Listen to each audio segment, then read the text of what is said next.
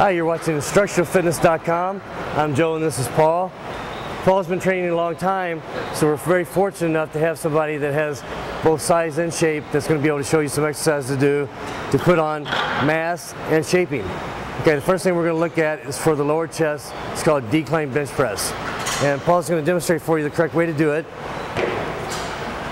Once he lays down, first, the most important thing is he's going to look at his grip.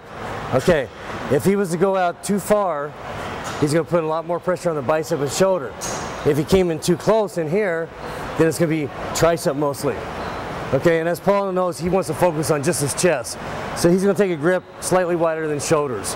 That way he puts most of the emphasis into the chest area. Now, he's going to have somebody lift it up for him because you don't want to do it on your own. Ready? Okay. So as he comes down, he maintains strict movement at all times. He controls the weight. He doesn't let the weight control him.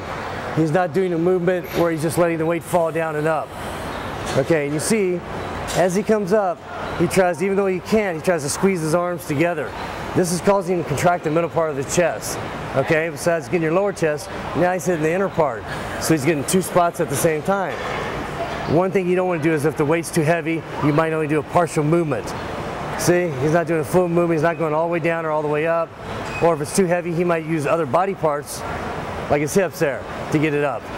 So again, you want to do a strict movement all the way down, all the way up.